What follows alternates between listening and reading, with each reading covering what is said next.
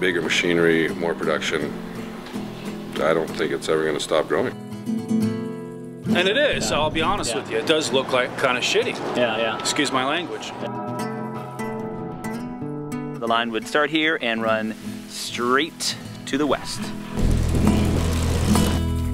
And where would the Enbridge line run here in terms of the location? If it comes in, it'll be just halfway through the canola field. It's not going to help the economy much, because it's not anything permanent. It's just put the pipeline in and they're gone.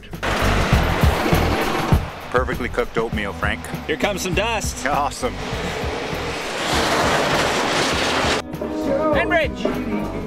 That pipeline is about all that stuff. We don't need it.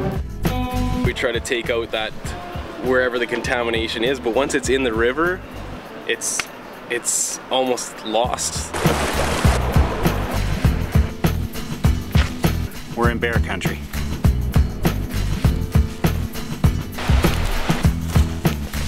What we are opposed to, like I said, blindly going into a project like Enbridge and gambling with something as beautiful as this.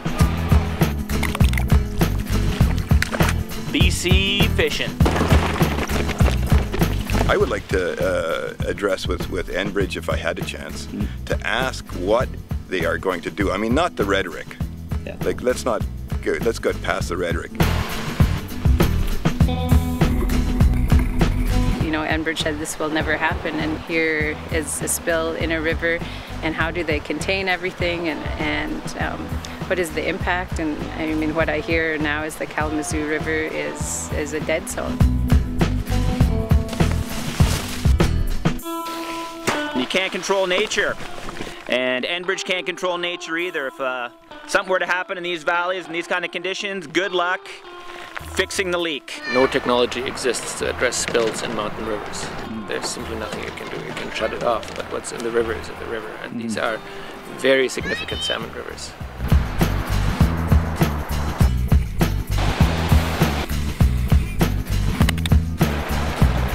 Kitimat River.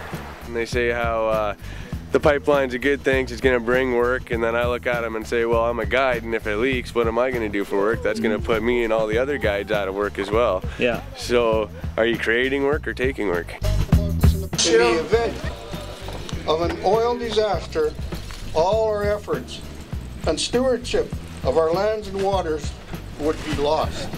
We got a $140 million wild salmon economy up here that would be totally threatened, if not ruined, by this thing. The second highest wave ever recorded in human history is just out at Hecate Strait, and right on the proposed tanker route. Waves that high sink tankers, super tankers. They break them up. I make the best out of this every year to provide for winter use for my family. You know, at some point we got to make a choice. 2010 is the hottest year on record so far, right? Climate change is on. These projects are dinosaurs, and they should do what dinosaurs do, which is die.